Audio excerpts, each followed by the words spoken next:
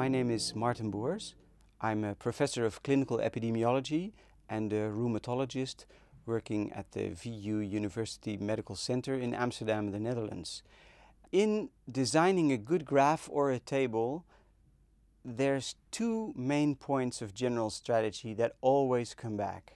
That is getting clear vision and clear understanding.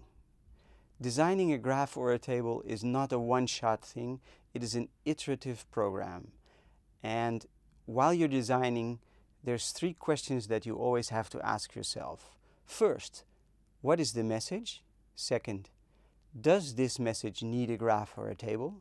And if the answer is yes, what's the best form? What graph or table should I use to deliver that message? And the other key principle of graphing is to use good tools. So when I started my scientific career, making graphs was finding a good artist to draw it for you. But now we have computer programs that can do the job. And the big question is, shall I use a standard program or do I need a dedicated program?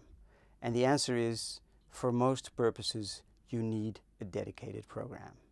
Standard programs are okay to make tables, but they're not okay to make graphs.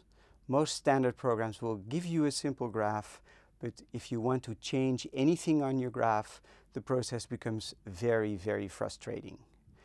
And the statistical programs that you can use readily make very complex graphs, but getting them into publication or presentation form, again, is a very frustrating exercise.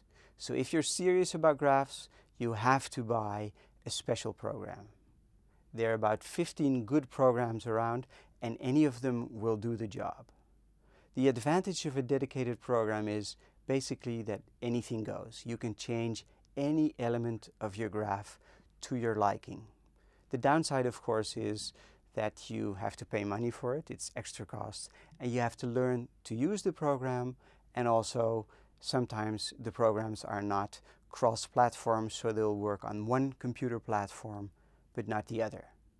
If you're interested in looking for a dedicated graphic program, all you need to do is Google scientific graphing software and you get about 10,000 hits. Or you can go to Edward Tuft's website. Edward Tuft is the grandfather of scientific graphing, and he'll help you out. So I'm really thrilled at the opportunity to share with you 4 videos. Each of those videos captures a basic design issue of tables and graphs and covers it in some details with some examples that I pulled out of recent editions of the journal and improved. And if you follow along, you will be able to improve your own tables and graphs to a significant extent.